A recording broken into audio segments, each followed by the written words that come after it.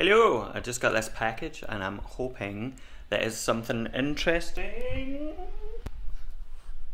I'm going to open it up and hopefully it is what I think it is. So, in the box were these beautiful devices, and if you're not sure what these are, then that's okay because I don't really know what they were intended for in the first place either. I wasn't particularly good at physics and so I never saw any of these in the wild, but they're basically lab equipment or test equipment that helps you find faults in, I don't know, telephone lines, helps you calibrate radios. I don't really know, I'd be making it up if I was to tell you. However, the interesting thing for me is that you can ostensibly use these to make music with, or at least use them to make strange sounds that you can incorporate into your music. The reason for this is because these are essentially oscillators. They generate different types of signal, which you can then control or not control or fuck up in different ways. If you look at the front panel on these, you'll see that there are different waveform outputs. And so that means you can theoretically use these as oscillators. One of the things that really fascinates me is the idea of taking equipment or any kind of device that wasn't necessarily originally intended to make music with and using it to make music, or at least to make sounds that you can then incorporate into your music. And finding new and different sounds is part of the fun of the whole process. I've had my eye on these kinds of devices for a while, but I didn't really know where to start. After watching a whole bunch of Heinbach's videos and seeing the sheer amount of different equipment that he uses and how he uses it to make music, I decided to take the plunge and I got these devices for pretty cheap. They're actually way lighter than I expected them to be. They always looked much heavier online, but of course it might just be these that are particularly light. Before I can actually start making music or getting sounds out of them though, there's a few different considerations that I'm going to have to take into account. First of all, they use banana jacks, which some people might use on their particular systems, but I have never used them, so I need to find a way to go from banana to standard audio connectors. I don't know how I'm going to do that. I might end up building a jumbler box, or I might just use adapters, but that's something I'm going to have to figure out. I do have a box full of weird adapters, so hopefully there's something in there. The second thing you have to take into account is that these devices output voltage that is way higher than standard audio devices can handle, and so if you plug this directly into, you know, your interface or anything else, then there's a good chance that something is going to get broken or blow up in some spectacular fashion if you're unlucky like me. So I'm going to have to do a wee bit of research. I believe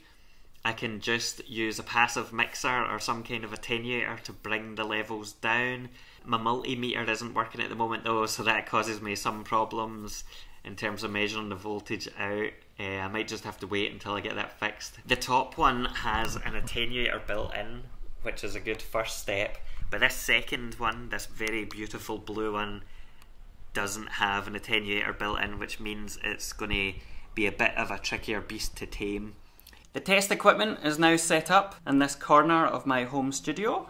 What I'm going to do first, before I connect anything up to my interface or my speakers or anything like that, is I want to make sure that the output level I'm getting isn't going to power through and blow up my stuff. How I'm going to do this is hopefully with a double fallback solution to give a couple of stages before it hits anything else to make sure that it's not too loud or the voltage is too high. I've got a passive mixer up here, just a bog standard passive mixer, 4 inputs and 1 output. All the levels are set at 0. This then goes into my Behringer mixer down here, which is an old mixer I've had for years, and then all of the inputs on that are also as low as they can go. The reason I'm going into this second is because it has a VU meter down the bottom, so I'll be able to see what the level is before, you know, without having to listen to it and risk my headphones or any output equipment.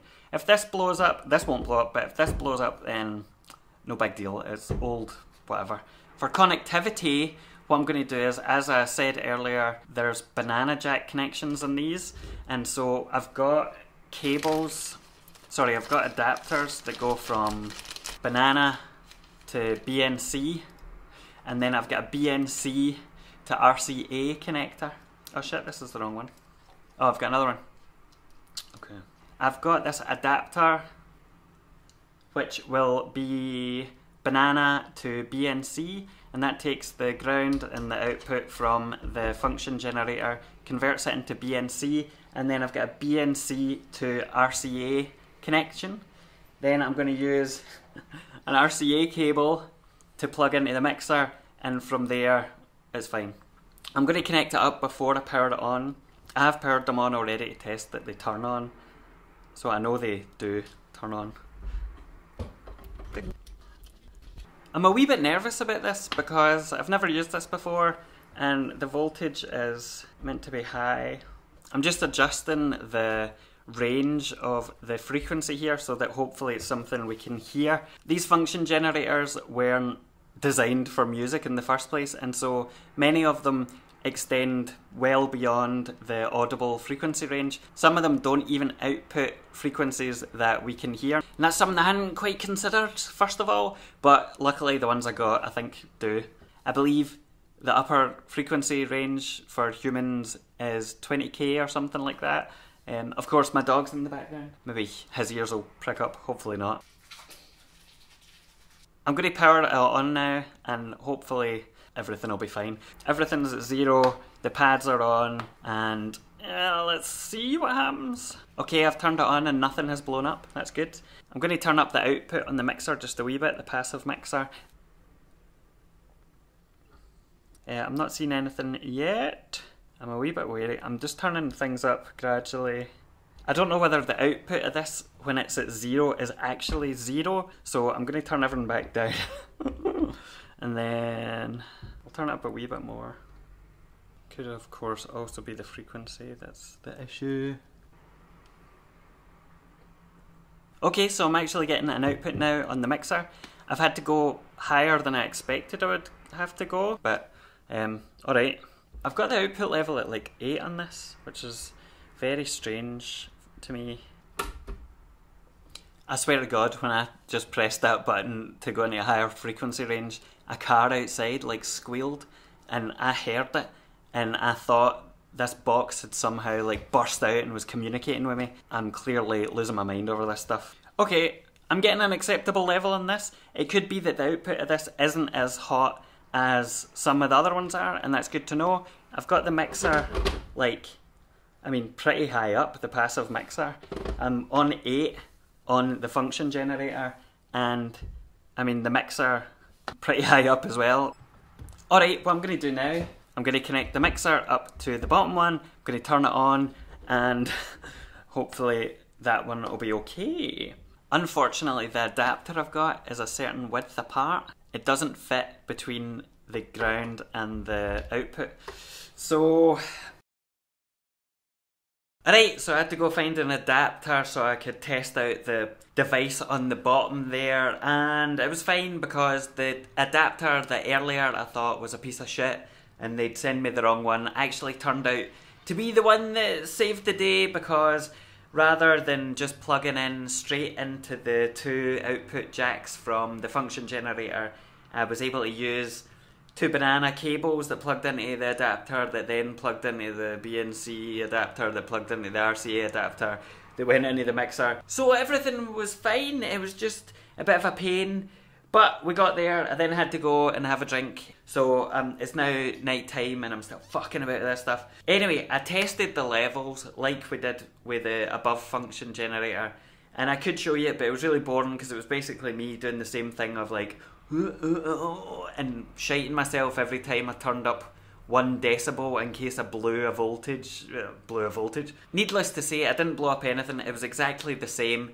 I don't know whether these specific function generators just are quite low voltage output, or whether, I don't know, whether that's just the way it is. Now what I'm going to do is plug it in the interface and hear what sound it makes, if anything. The top one here, which is the woo!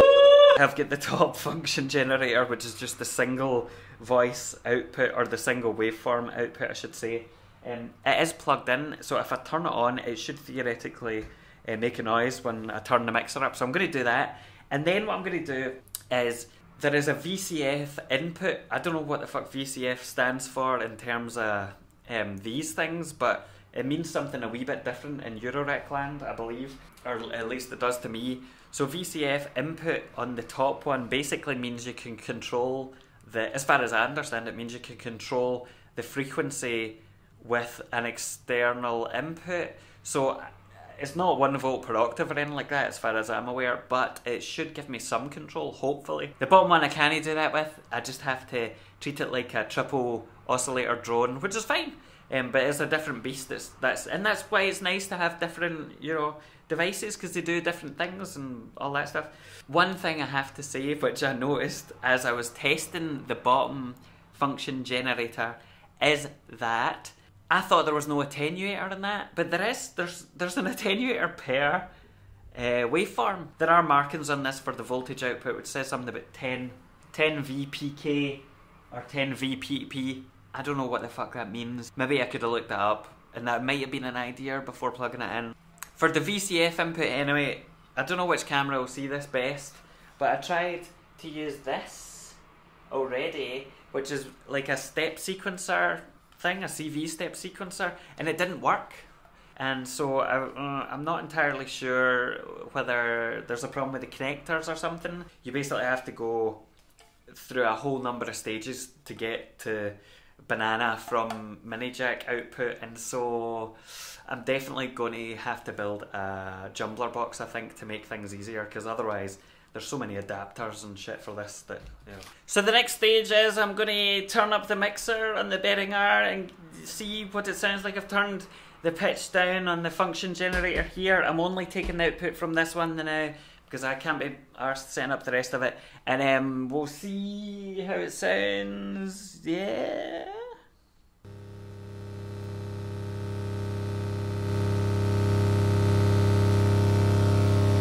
Fuck yeah. That sounds pretty fucking good. Fucking hell.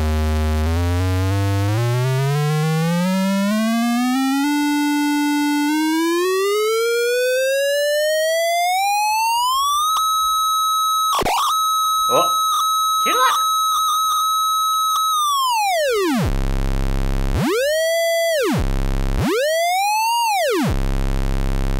So that sounds fucking amazing. Oh, wee LFO, hear that clicking?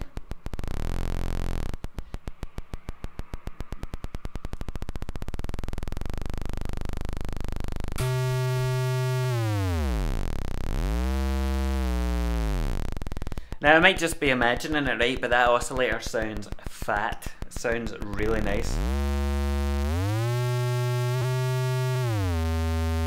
Anyway, what I'm going to do now then is I'm going to... Let's try patching up something to this, right? Because what I really want to do is that it's cool, I've got an oscillator, it's an LFO, cool, whatever, right? I've got lots of fucking oscillators and LFOs.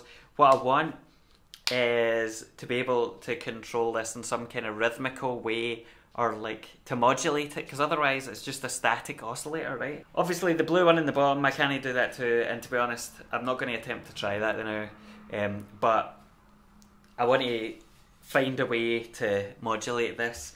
If I can't use this, then there must be a way to do it. So I've got some LFOs, and I'm going to try the LFO with it, because maybe it's something to do with the output of this. Maybe this isn't, like, you know, a high enough output voltage to trigger it. I don't know. So I'll find out.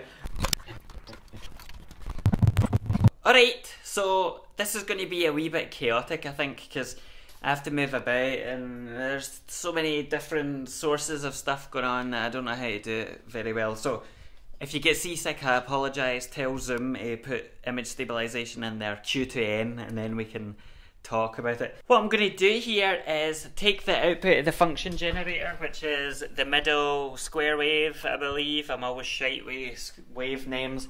And I'm going to put it out straight first of all, and then I'm going to modulate it with this LFO, which is the Frequency Central LFO on my Eurorack. You know that box of adapters and cables that you're like, one day I'll use that, and you never chuck them out because you're like, one day that cable will come in handy. Today was that day. So basically I'm going from fucking, I don't know, fucking a bunch of cables. And it sounds fucking fantastic. What I'm going to do is plug the output of this LFO here, which has been clocked by the way from Pamela's workout, the original, not the fucking new workout, and I'm going to plug that straight into the VCF output and I'm going to see what it does. If hopefully this is going to do something, because if not, it fucking works! Oh fuck, I was so worried this wouldn't work, because then this whole thing would be fucking pointless. Now this works, we can fucking... Fuck me. Cycling through the waveform, it's so mellow.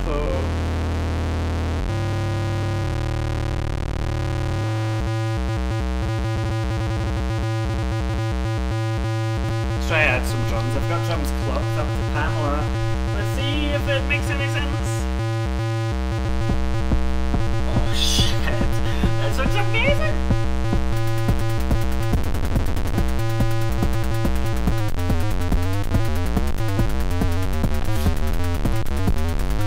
I've got a delay down here.